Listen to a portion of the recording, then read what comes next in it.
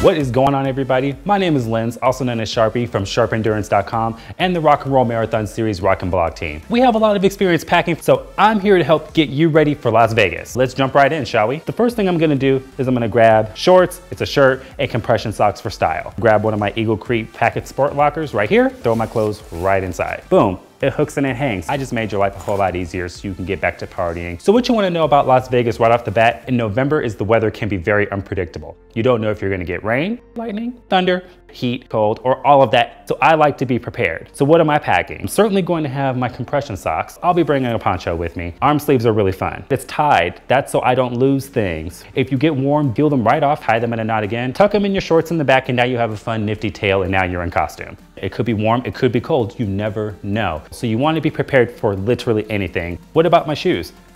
My shoe locker. It's ventilated. They will breathe, which means you will not have stinky shoes. You have wet clothes. Who wants to use the ice bucket bags in the hotel? Yes, I've been there, but I was much younger. The wet, dry pack. You can put your dry clothes in the back. And in the front, you can put your wet race clothes. It's also ventilated, which means they won't get yucky. Eagle Creek stuff collapses because most of it is ventilated.